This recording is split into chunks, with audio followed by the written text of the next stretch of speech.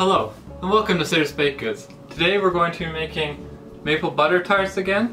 This time we're going to add in some pecans and see how that is.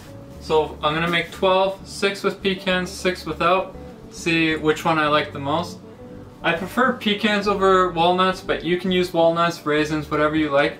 I feel like pecans work the best though. So let's get into it. To start off, we're going to cream our butter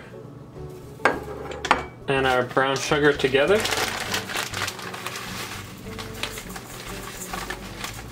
While the butter and brown sugar cream off to the side, we're going to get our mixture of eggs, vanilla, salt, and maple syrup.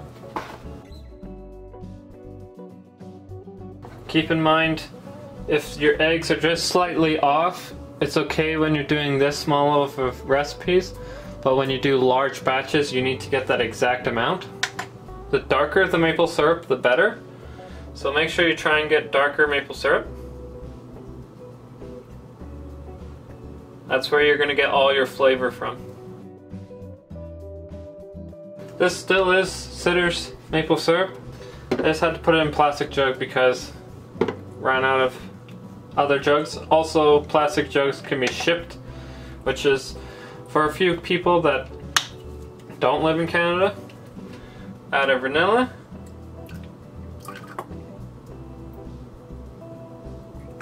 Perfect. And a tiny bit of salt. Now you can't leave this like this.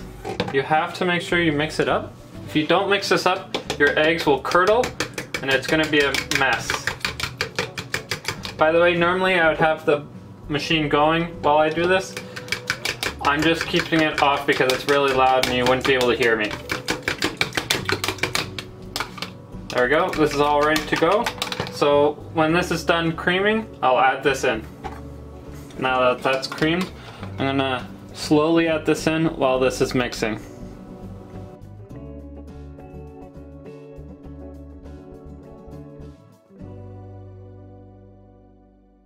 If I was doing a larger batch, I would normally just keep using the machine. However, this is such a small batch that it's easier to do it by hand. There we are.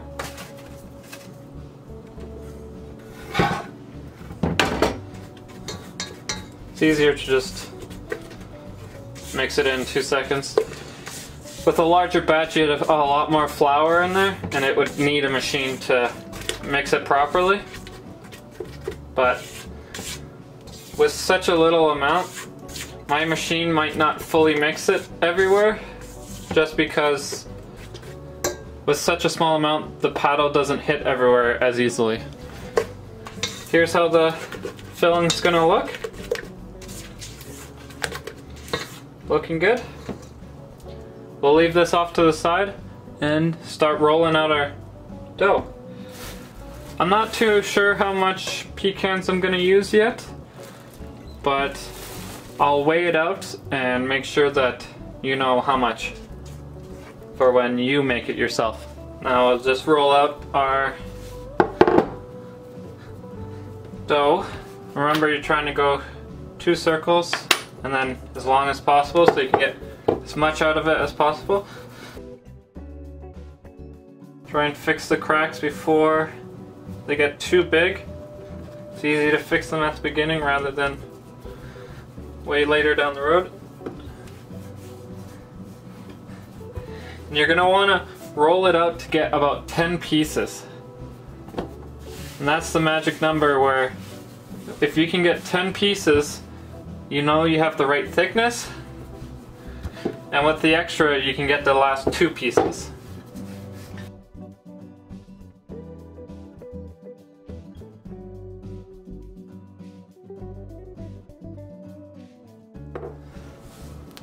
This is still the old sized recipe that I made earlier. I have remade some dough with a bit more flour and everything so that it is easier to get the correct amount. So this one I might be a bit close and I might only be able to get 8 on the first go around. Have to get 4 on the second. Try my best, but with this small amount of dough, it's extra hard.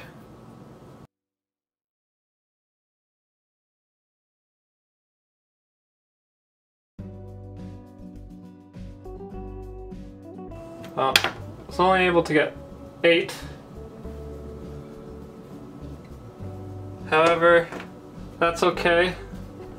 I've adjusted the recipe to be able to make it a lot easier to get that 10, to get the right thickness. So if you follow the recipe that's in the description, you should go for 10 pieces on your first go round and 2 on your second. So take all of this, be very careful not to overwork this. And I need to get 4 out of this.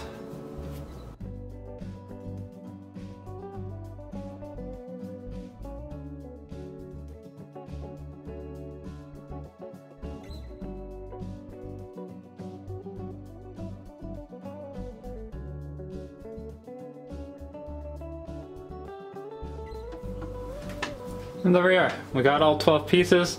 Now we just need to put them in our tray, fill them, weigh out our pecans so we figure out how much we're going to be using, and then bake. We're almost done. I'm going to first start by putting each one in.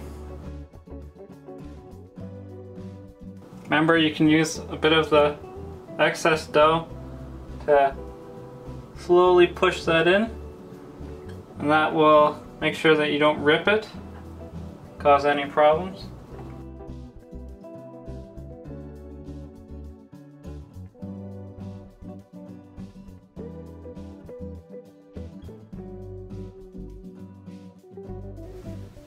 Once you get these all in here,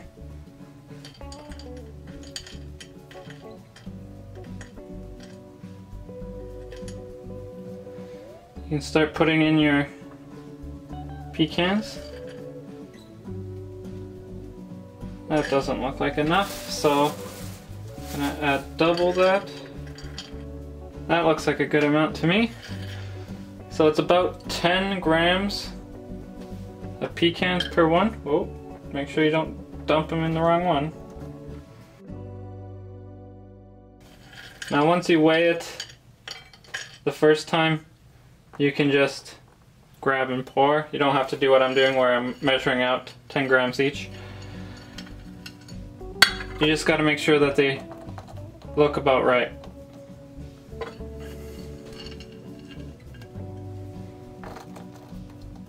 There we go. And the final thing is to add in your filling. If you see there, it's separating the syrup from the brown sugar. So make sure before you fill, you give it a nice mix up so that it's all blended well, and then mix it in.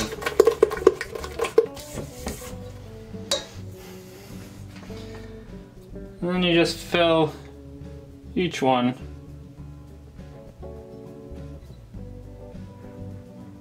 to about 3/4 full. Depending on how much pecans or raisins or nuts you put in there, you might have to adjust the recipe to have less filling, because obviously if you're going to have a ton of filling, or sorry, nuts and stuff filling your tart, you're going to have no room for the filling.